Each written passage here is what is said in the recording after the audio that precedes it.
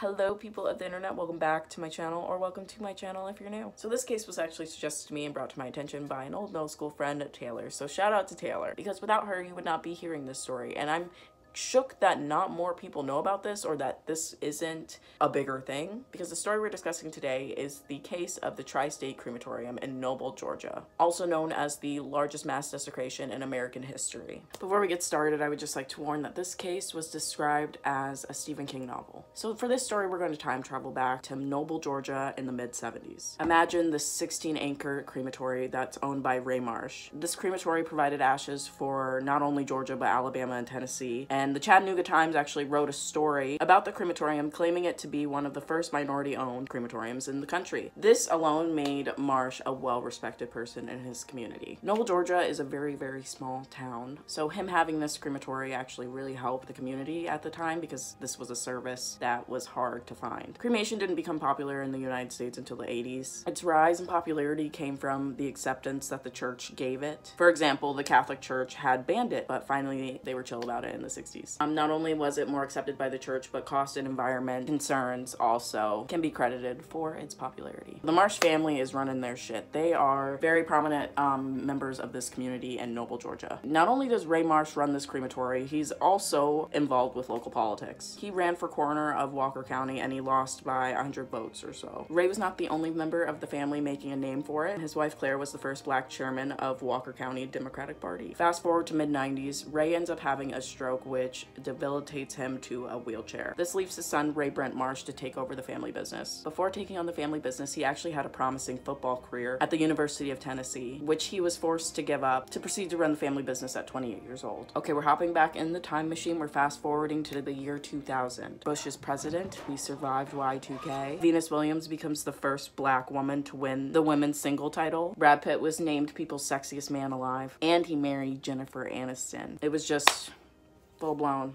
an iconic year. Can we cheers to that alone? And while this phenomenal iconic stuff is happening, there is sinister stuff happening in Noble, Georgia. This brings us to the first incident. A gas fuel delivery man arrived on the property to provide service. During his time on the property, he saw things that were out of the ordinary. He saw that bodies were irresponsibly scattered across the yard. But when it was brought to Walker Sheriff County's department, they didn't find an issue with it, and they straight up ignored it. They deemed this to be regulatory and not criminal. The reports on this story actually say he made 2 complaints, and they again investigated and ignored it. Now this makes you wonder, could the police have investigated it and found something, but because of who the Marsh family was and them being such a prominent member of the community, could they have just overlooked it? The Marsh family simply just existing and being the prominent community members that they are probably have connections. So I don't know, it's just like a small conspiracy theory. The second incident is a little bit over a year later in November 2001. The Environmental Protection Program of Atlanta, the EPA, received an anonymous tip that there were bodies in the Tri-State Crematory woods. The Walker County Sheriff Department was then again notified, but they said they conducted a routine check and they found nothing. Third incident was February 2002, approximately 3 months later. This is where a community member tipped off the EPA, stating that while they were walking their dog, they uncovered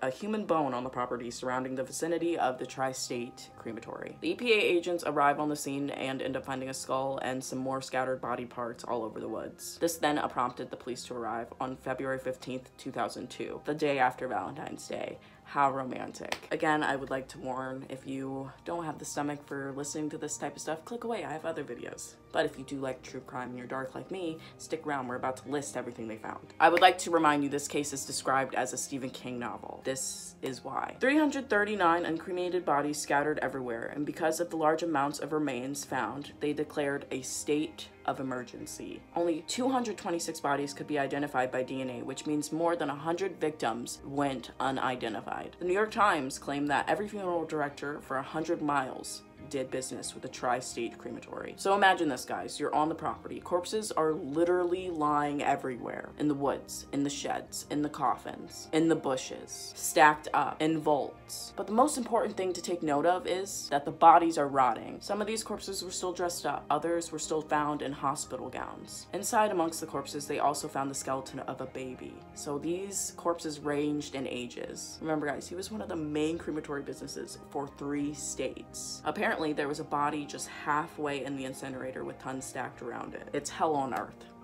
to put it simply. A mobile morgue was shipped all the way from Maryland to Georgia to help identify the bodies and deal with the massive amount of corpses they had. They helped fingerprint, photograph, and other forensic tasks on the bodies quickly and efficiently. And given that they were dealing with a massive amount of corpses on the property, they needed ample resources to help them. With all the massive corpses around the land, you're probably wondering, what are the families receiving if they're not getting their actual family members' ashes? Wood ash, concrete dust, and bone dust were commonly used by Marsh as replacements for human remains. For those who received real human ashes, it's hard to determine whether or not they received the correct person. And for some people, when they saw the ashes, they recognized immediately that it wasn't their loved one. For example, in 2002, Helen McKean's ashes were scattered by her daughter after an unfortunate passing due to Parkinson's, and they found painted fingernails and 3 dental crowns along with it. Miss McKean never wore nail polish, and nor did she have dental crowns. Could you imagine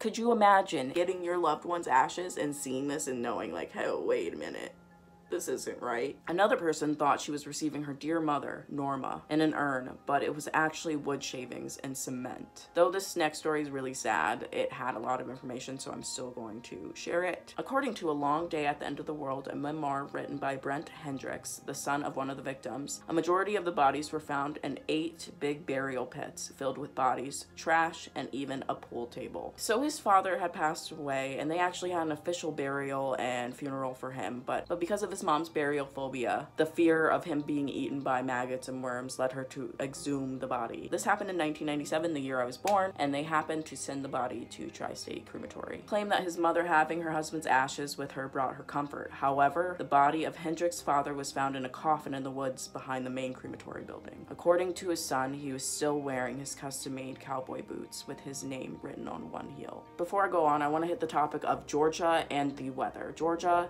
is hot.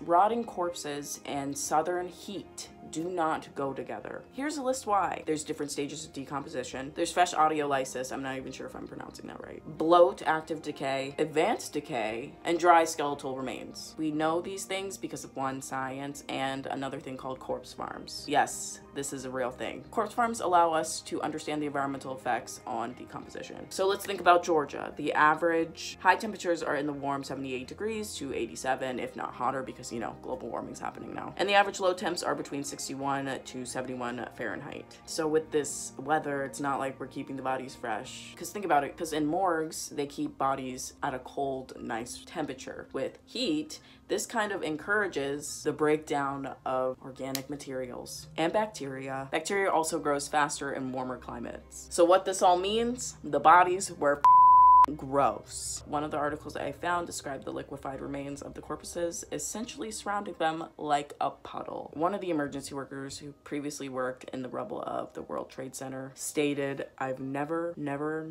seen anything like this." One FBI agent threw up on site and reportedly stated to the Telegraph that the scene looked like a Stephen King novel. That's where that quote came from. "It stinks like hell down there. Decaying flesh, bits of bone. You can't walk without stepping on bodies. I can see their faces every night when I close my eyes, ...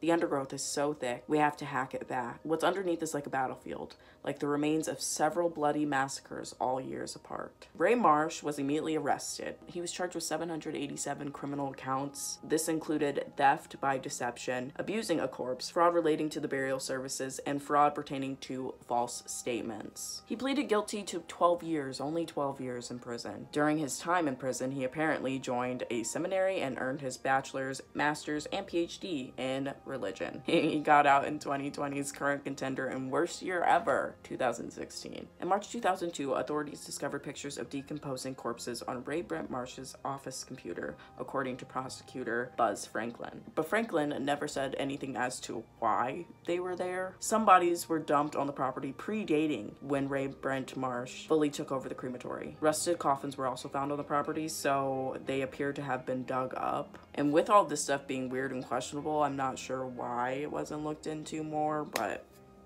it's beyond me. A big question that never gets answered in this case is why. Think about it. Wouldn't it be easier to actually do your job and cremate the bodies instead of spreading them over and across your 60-acre property?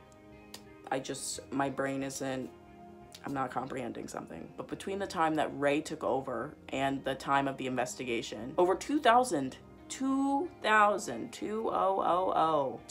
bodies had been sent to him. The reasons as to why someone would do this are limited because it's crazy. So Ray Marsh had initially claimed that the incinerator wasn't working, but that was found untrue. Another theory is that he was just really fucking lazy, but that doesn't make sense either because, as I said earlier, you couldn't be lazy to spread out those bodies like that. Now, answering how this happened is a lot easier to answer. According to one of the local sources covering this story at the time in 1994, Tommy Marsh had apparently asked his politician friend to keep his inspectors out of the crematorium through a loophole in Georgia's state law. He had at one point been involved in local politics, running for coroner of Walker County. He lost, again, remember, by 100 votes. But it wouldn't be surprising if he still had connection to powerful people in the community. Basically, the tri-state crematory only dealt with funeral homes, and with a loophole in Georgia's state law at the time, this meant that they could operate without a license. And this also meant that they could operate without a yearly inspection, so it's easy to, I guess, get away with this. So the aftermath was 5 years after his arrest. Marsh's legal team made him undergo a lot of different psychological and physical testing, and they actually discovered from toxicology reports that he was suffering from mercury poisoning. He would most likely got this from cremating bodies with dental fillings, which wouldn't normally be a big deal unless you don't have proper ventilation, which of course, not surprisingly, he did not have. So Ray Brent Marsh suffered from what we call Mad Hatter's disease. Erytheism exhibits a lot of behavioral changes such as irritability, low self-confidence, depression, apathy, shyness, avoidance. However, in some extreme cases,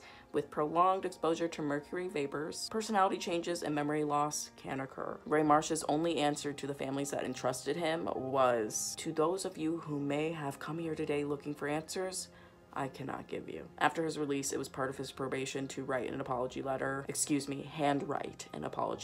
to a designated representative for each of the identified remains. So there was around 320 plus letters that he had to write. Marsh also had to handwrite an apology to the public and the community. This apology was shared amongst many different media outlets. To my community, I humbly and very respectfully acknowledge the hurt and gain my actions have caused. I sincerely apologize. Moving forward, I can assure everyone that my life and deeds will not only prove the sincerity of my words. I'm thankful to so many who have welcomed me home, wished me well, prayed for me, and are giving me an opportunity to return to my family in this community. Prayerfully, Brent Marsh. His probation involves him paying a lot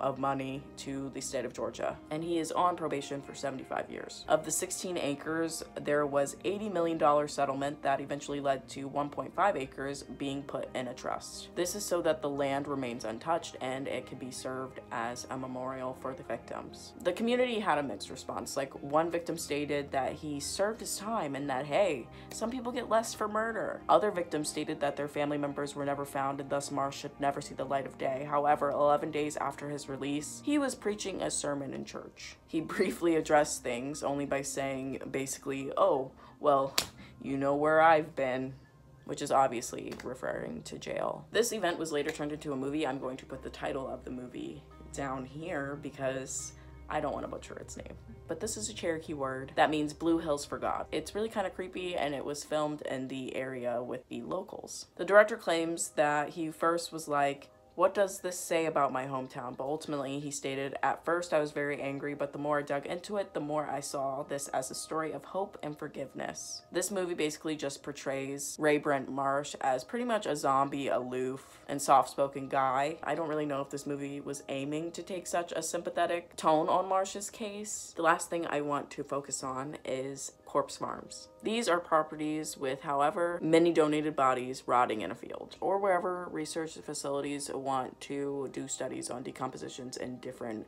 conditions. I'm not saying that what Ray Brent Marsh was doing is that. It's also not supposed to come off as a conspiracy theory. It's just a very odd coincidence. Corpse farms have been extremely useful in filling in the gaps of knowledge, and they exist in very different research facilities across the United States. The largest one is in Texas, which is 26 acres. Another thing to think about is that prosecutor Buzz Franklin claimed that the photos of decomposing bodies were found on his office computer. Additionally, there were multiple sources claiming that some bodies were actually put there before 1996 when Ray Brent Marsh took over. Was this man actually into this? this and doing it because he liked it? Or was it because of the mercury poisoning? Or was it a sinister experiment? I just want to know why. And if I could get in contact with him and just interview him, I would love that, because the public needs answers, sir.